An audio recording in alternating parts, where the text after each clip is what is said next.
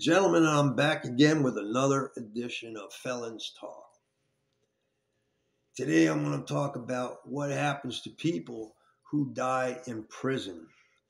And I know a little bit about that, okay? Because I've, seen and been around a lot of people that have passed away in prison and had some help in putting somebody in one of those graves. And I'm not proud of that at all. But so back when I was younger,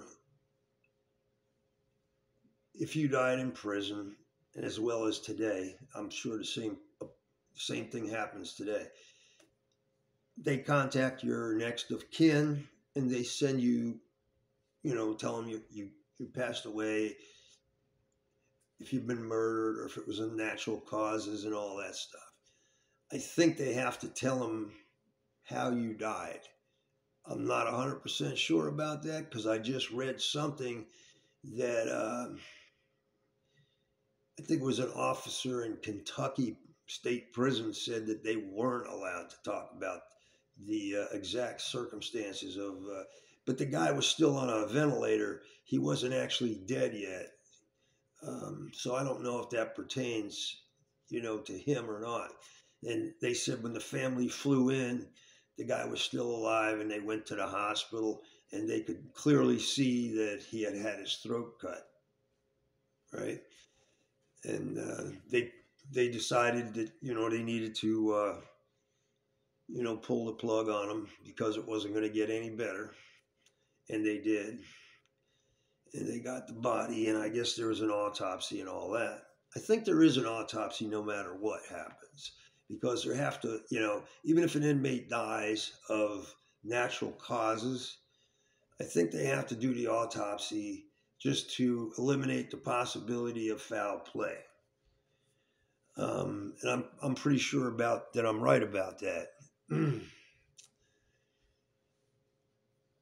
What happens to an inmate if the next of kin doesn't exist or if they don't want to accept the remains? What happens then? When I was younger in the federal prison system, there was Boot Hill, which is basically a graveyard behind the prison, okay?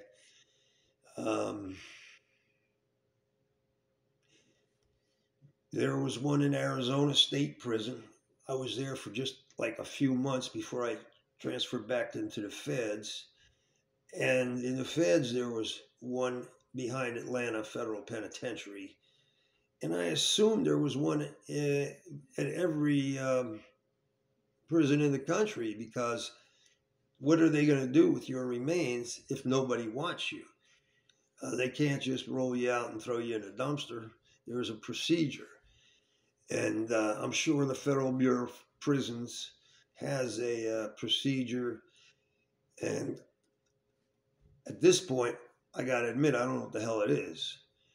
But, first of all, there's the autopsy. And from what I understand now, they cremate you. What do they do with your ashes? I have no idea. None. What would they do with them? You know what I mean? They're ashes, for God's sakes. You know what I mean? No telling. I had a friend of mine. His name was, the fuck was his name? Freddie. Freddie's brother got murdered in Atlanta while I was there. Butchie Leonard and a sissy by the name of, damn if I remember the sissy's name. Damn, out of Houston, Texas. Somebody will probably remind me. Anyway,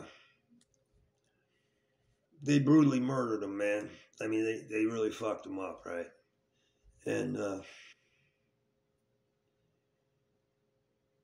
I think, and this was another case where they got indicted and then the conviction got overturned, just like the one with,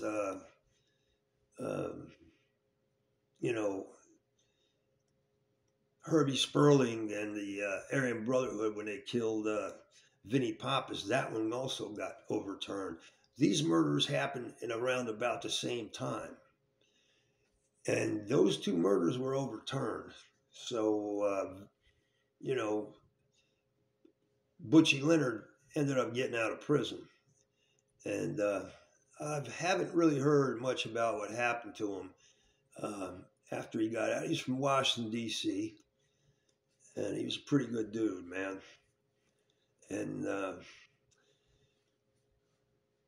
few years after that murder happened, quite a few years after that murder happened, I was in another prison with the victim's brother, and his name was Freddie Widener.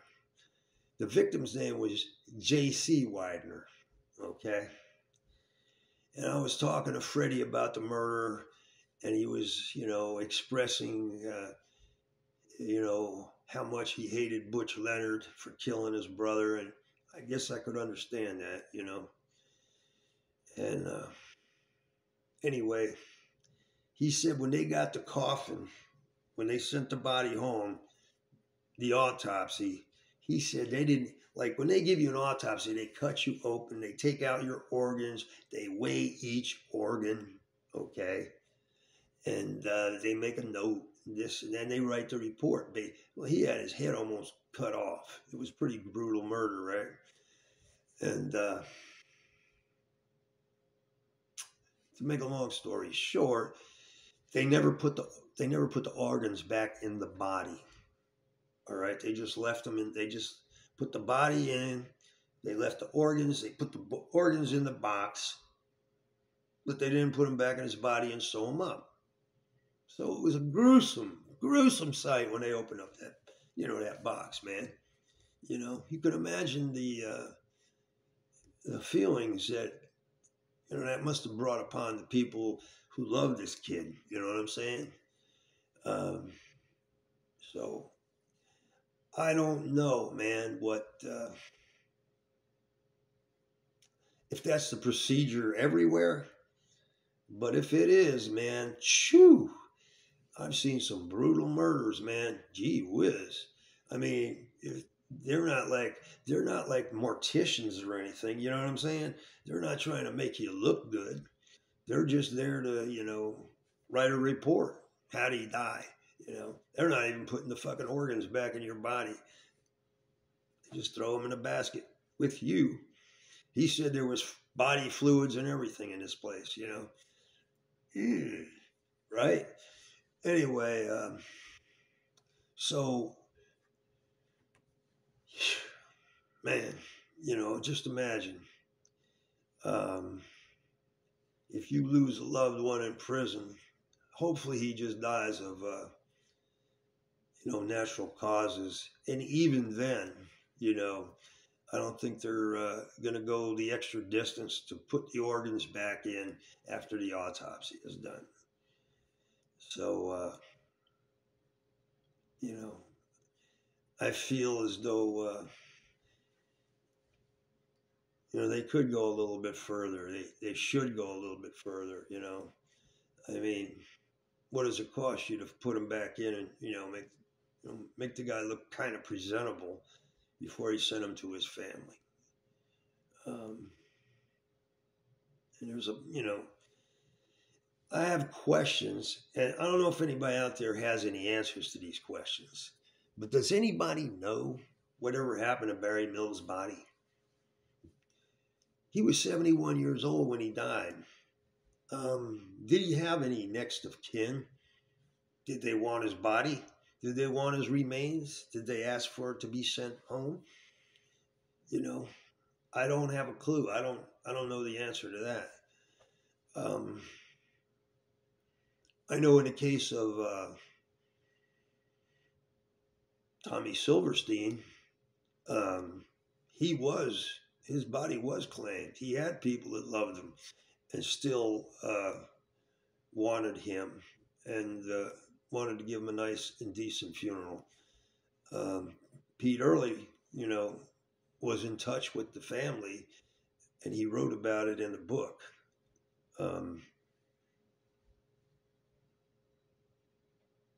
no human contact. So yeah, but I mean, there's other people as well. I mean, Barry's kind of one of them. I'd like to know what happened to him. If anybody out there knows, let me know. Um, there's a bunch of other people as well.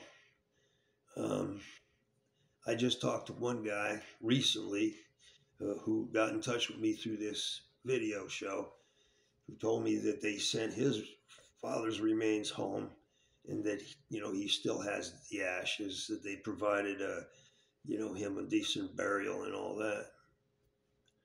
Um, I would hope that everybody has someone that would be willing to take their loved one's remains home and give them a decent funeral and burial.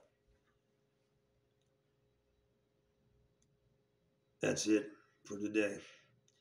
Like and subscribe. Leave a comment, ask a question, and if you have any information along these lines, let me know. We talked about Jive Roberts. He actually died in 2021. I was mistaken the other day. He died in February of 21, about 3 years ago.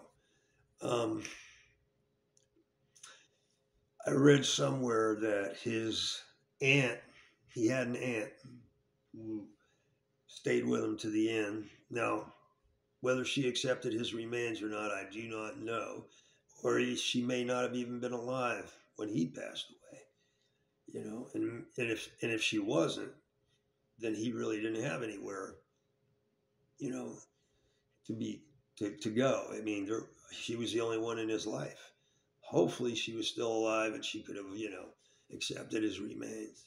But that's a question I can't answer.